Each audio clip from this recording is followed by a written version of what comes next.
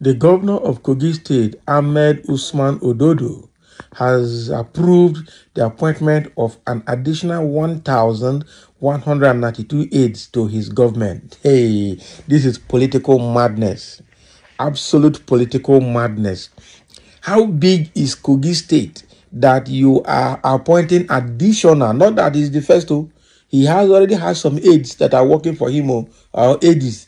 Now he's appointing additional 1,192 aides again. Oh boy. How big is Kogi State? Is Kogi State bigger than NNPC? Is Kogi State bigger than major parastatals? That you can have, even his cabinet in the state is bigger than the presidential cabinet. Oh boy. And when we are talking about cutting down the size of governance so as to spend the state resources judiciously in developing the state, you are appointing all these aides rather than even creating an environment for job, for genuine productive employment, allowing businesses to thrive and employing people into places where they can earn salary and still provide, productivity to the state. You are rather piling them up around you. This is not right. I'm telling you.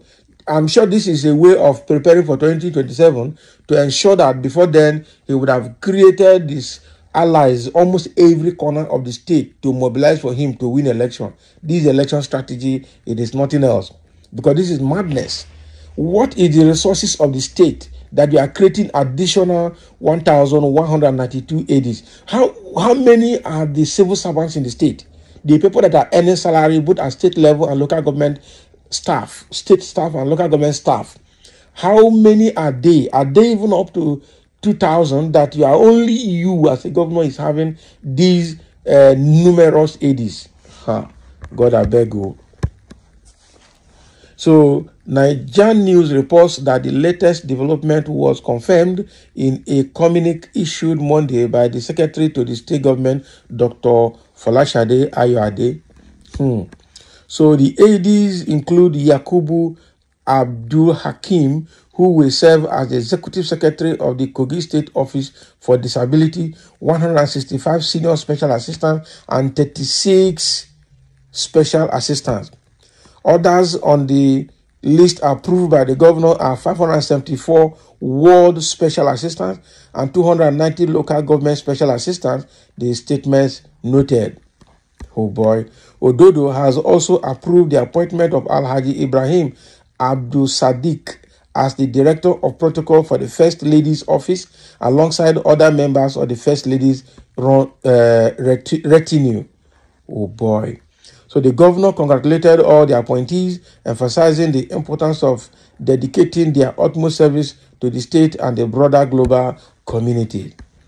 So furthermore, Ayade announced that all appointments will be officially effective from September 1, 2024.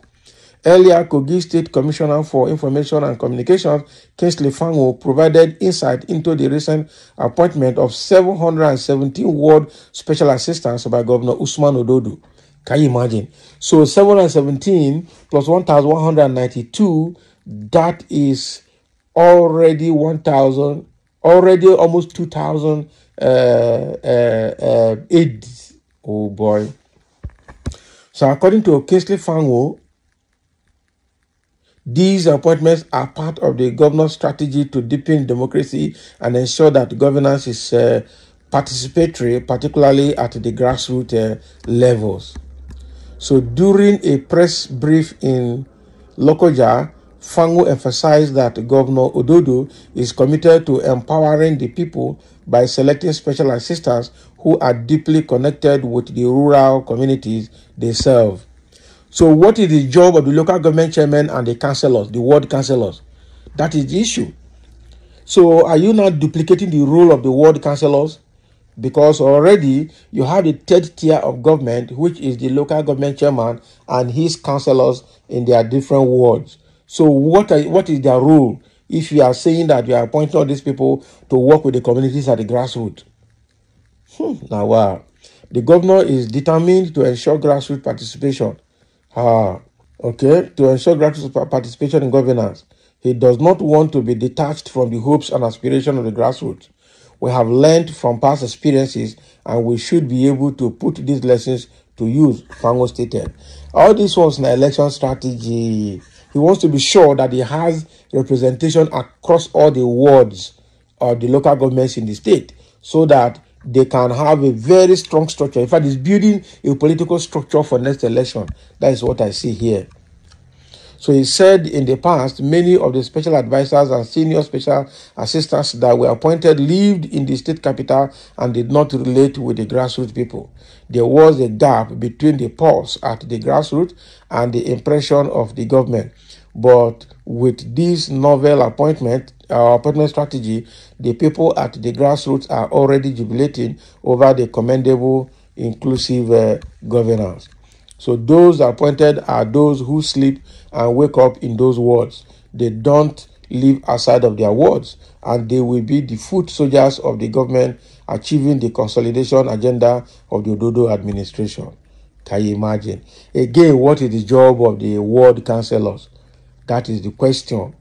So addressing concerns about the potential increase in governance cost due to the high number of appointees, Fangos clarified that the salaries of 3 ward special assistants are equivalent to what a single senior special assistant would earn. Can you imagine? So how much are you paying them? That is the question.